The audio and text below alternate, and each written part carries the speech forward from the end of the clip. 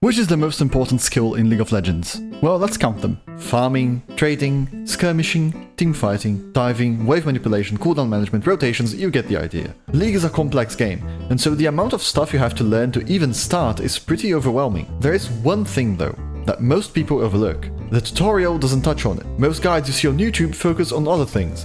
Coaches rarely talk about it, and the game itself only addresses it in those loading screen tips that nobody reads. The only reason why I even realized this was an important skill is this video from a coach that I'll link in the description. There he talks about a popular law of League, and really competitive team games in general. 60% of games are either wins or losses outside of your control, and 40% depend entirely on how you play. It's known as the 30-30-40 rule. So why am I talking about this? The point of this rule is not that you can tell whether you can win or lose when you're in a match. It's your mindset that you should have when playing many games over a long period of time. Point is, I'm here to make the argument that mindset, or mental, is the single most important skill you need to learn in order to be good at League of Legends.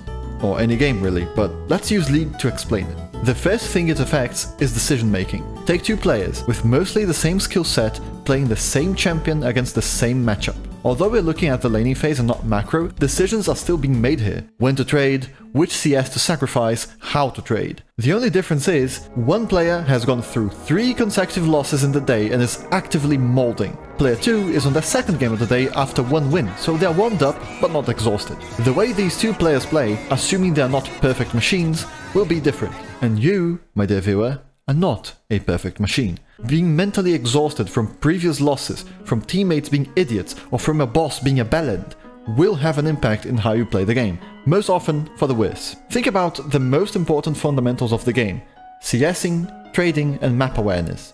Every player has different skill sets. Some are great at trading and will make up for lost CS with solo kills. Some are good at seeing opportunities on the map and get leads from roams. And others will have so much pressure and farm in lane that they are always a consistent threat.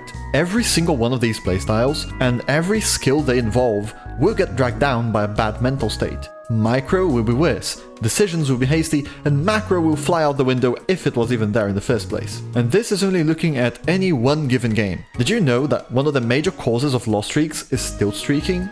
Together, we can stop this.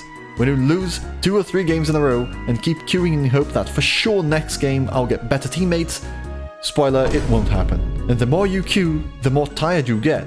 Sometimes your teammates won't even be that bad, but you'll still perceive them as terrible because of your previous experiences. This is part of the reason why so many coaches nowadays recommend playing fewer games in one sitting. If you take frequent breaks or only play a few games in the day, you give yourself time to reset your mental state and come back to the game with a cool head. When you lose a game where you did your best and still got demolished, it's natural to get pissed about it, especially if you care about the game and want to get better.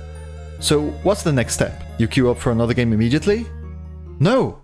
You go outside, you grill a big ass steak, take a nap, and then you queue up and perform way better. Being calm and collected not only makes you better at the game at any given moment, but it also makes it easier for you to improve over time. Someone who can look at their own gameplay without bias clouding their judgment will perceive their own mistakes and have an easier time fixing them. Someone who grows stubborn over so much time playing the game will eventually get stuck and be at a loss on how to fix it because they won't have the mental clarity to see what they're doing wrong. So hopefully I could convince you that the most important skill in this game is mental fortitude, because it's the one thing that if you improve, everything else gets pushed up with it. If you lose it, everything else gets shoved down the sewer.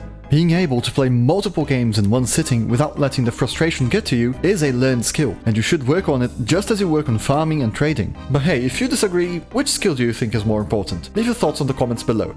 If you enjoyed the video, consider subscribing to see more content like this. That's all from me now. Cheers.